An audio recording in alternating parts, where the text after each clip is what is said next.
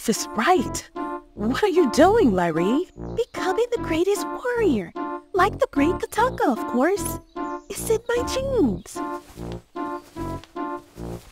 It took years for your father to become as skilled as he is. Have you not heard the stories? You can't just watch him for days and become like him. You have to train. What did it look like I was doing? Falling? What was so urgent anyway? You said to meet you here today and that you had something to show me. Are you ready for the greatest surprise of your life?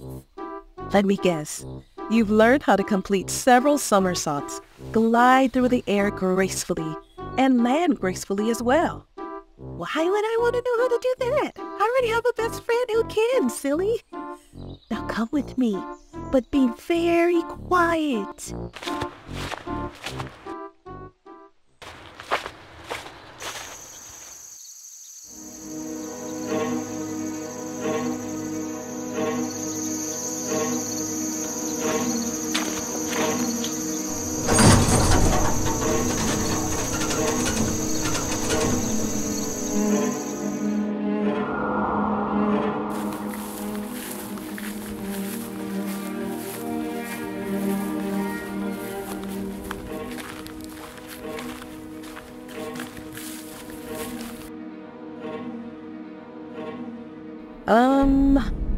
Lyre, are you sure it's okay for us to be here?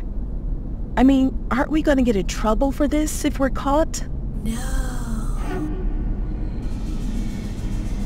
No, we won't get in trouble for being here, or no, it's not okay?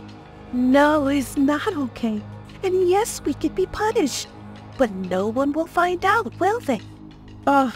Something told me not to follow you to your father's shed. Why didn't I listen to that still small voice? I mean, that still small voice always keeps me out of trouble. And this is definitely trouble.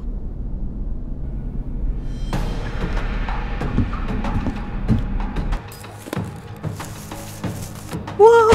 Whoa! That's it. I'm putting you and my foot down. You asked me to meet you here before etiquette lessons, and now because of your shenanigans, we're late. Lyre, you ready? Where are you? Coming! Gotta get out of here before she sees us. My dear, dear friend Lyre, will there ever be a time where you come to my rescue instead of me always rescuing you? I'll stall your mother, and you clean up this mess.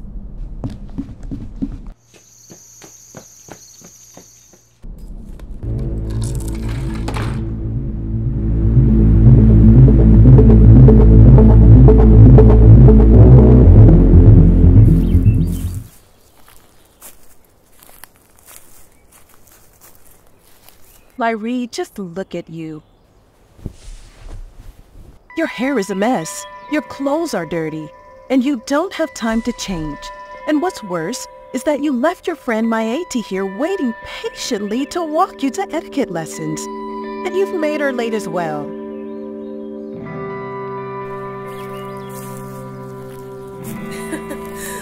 That was close. What took you so long? Something caught my eye. That's all.